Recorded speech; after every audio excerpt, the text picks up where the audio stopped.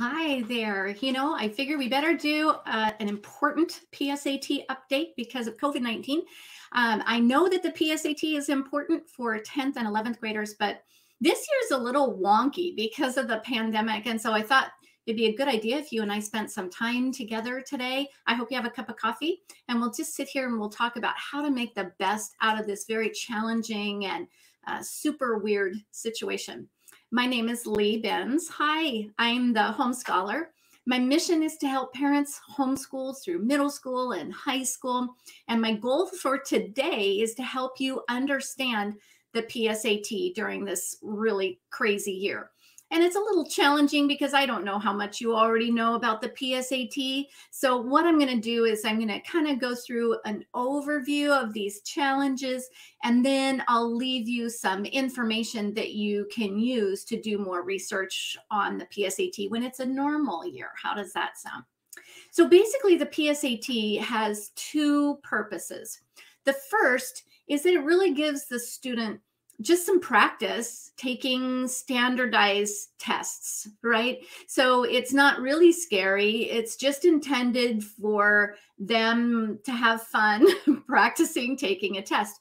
The second part of the PSAT is the qualifying test for the National Merit Scholarship. So maybe you've driven by a school and you've seen, we have a National Merit Scholar on campus, right? Well, it all starts with the PSAT. So really, the first thing I want you to know is that the PSAT has two purposes. It's for fun and it's for profit. And these two things are kind of different. If your child does not generally score above the 95th percentile, really the PSAT is just for practice. And that can give you a little bit of freedom to take a deep breath and relax and not get all stressed out. Now, the PSAT is taken at a local public high school or private high school. It can't be taken at home, but you just call the school, the local school, and you say you're homeschooling, that you're a homeschool parent, and you wanted to ask how to register your homeschooler for the test. On test day, homeschoolers are instructed to, on their answer key, indicate that they're homeschooled. And that way, you as the parent get their test scores, and it doesn't go to the school, and the school doesn't get to claim that they have a National Merit Scholar, even though that student was homeschooled. Although, frankly, I do see that all the time. Now, the PSAT is nice practice for the SAT or the AC test because it's an easier test. It's just not quite as high a level as the SAT or the ACT. So that gives them a little bit more practice filling in a little bit easier test so that they can kind of ease into the situation. So it's really not the high stakes test. It's sort of practice for the high stakes test.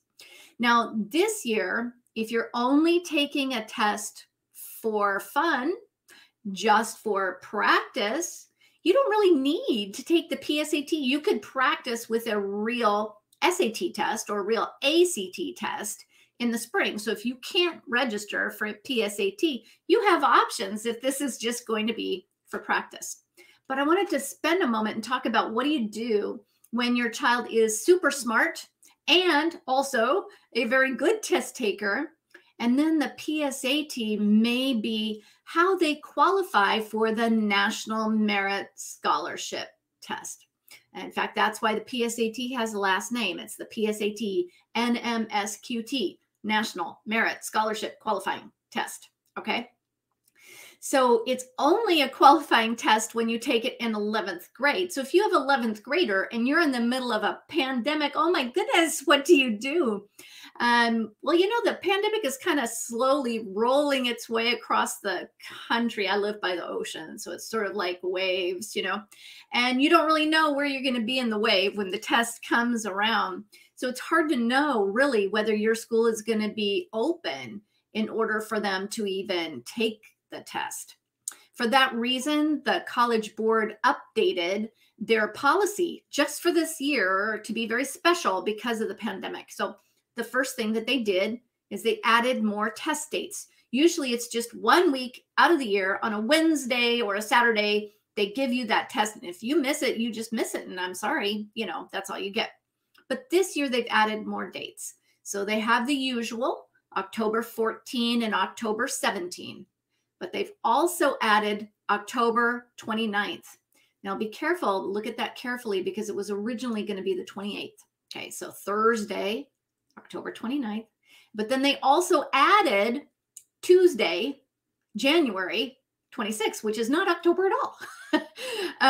You want to read the rules very carefully, though, because while the schools can administer the test on multiple dates, the student can only take it one time. So what do you do? Well, based on this information, if you have an 11th grader, I would call the public or private schools, find out which day they hope to provide testing, and any public or private high school is liable to let you take the test. Register for the first test date that's available. And if it doesn't work, you'll be able to register for further tests.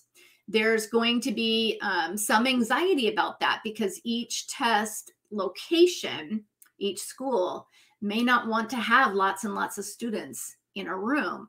So there's going to be some variation in how well they accommodate for this. Now, if you're thinking that your child is a good test taker, then having them take the PSAT is going to be worth the trouble that you go through. Prior to 11th grade, it really is just for practice. And so it may not be worth the effort at all. Really, the PSAT is just a tool for parents to use to estimate test scores on the SAT and gives the child practice taking tests in front of a group. It's not a magical scholarship finding device unless your teenager is in 11th grade and they tend to score in the top 5% of the nation. I'm sorry, in your state. That's the other thing I didn't get a chance to tell you. The PSAT, it depends on your state how well you do. Now, if they are not a good test taker, then the PSAT is not necessary. You can focus on the SAT or ACT instead, because there are many dates and times available for those tests. It's offered multiple times a year, so you should be able to find a test time when it will be available to you. Now, this year, you want to remember that mass testing in a public school may not be the best idea, right?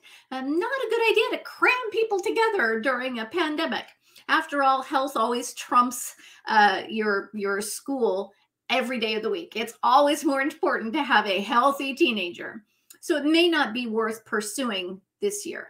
But if you do decide that the PSAT this year is a good idea for you, the College Board is trying to be flexible so that schools can adhere to safety and social distancing guidelines. So what are they doing? Well, this year only, they're trying to make it easier for them to have fewer students in each test location. So they do that by allowing some off-site testing if the test needs to be somewhere else.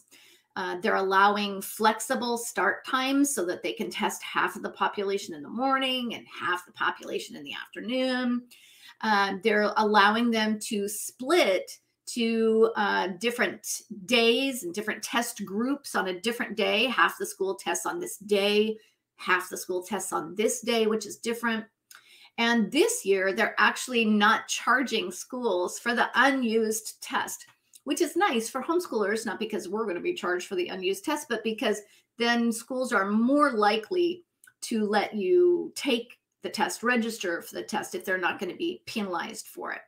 Just remember that it's the local school that will make the final decision closer to the administration dates. And one of the things that I'm seeing already is that some test registrations, they just don't happen. You know, people have showed up on the day of the test and find the doors closed, and it's very upsetting.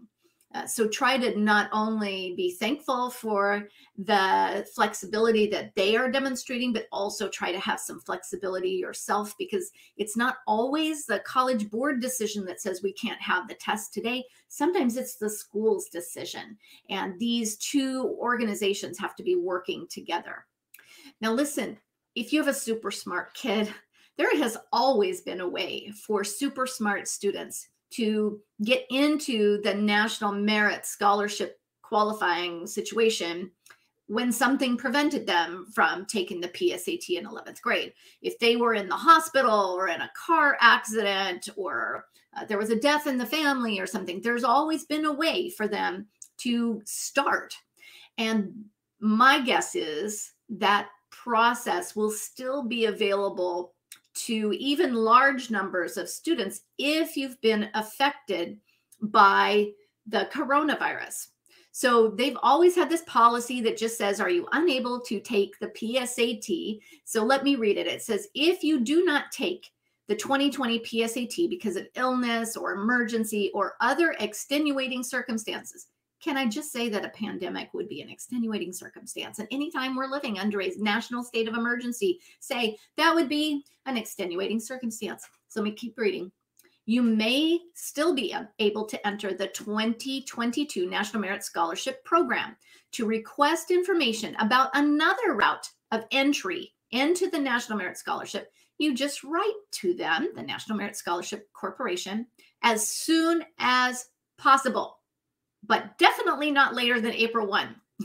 The alternative entry must include your name, home address, contact information of the person making the request. Okay, so that would be you as the homeschool administrator. Then the name and address of your high school and a brief explanation of why you missed the test. Do not delay, they say. The earlier you write, the more options you have for scheduling test dates. And your letter has to be postmarked on or before April Fool's Day, April 1, for your request to be considered. So what I would suggest is if you cannot get your child into the National Merit Scholarship Qualifying Test, the PSAT, in 11th grade, by the end of January, the last time that they are administering that test, immediately write them a letter with all of the things that they spell out and explain to them that your child does tend to score high and that you would like them to have the ability to qualify for the National Merit Scholar.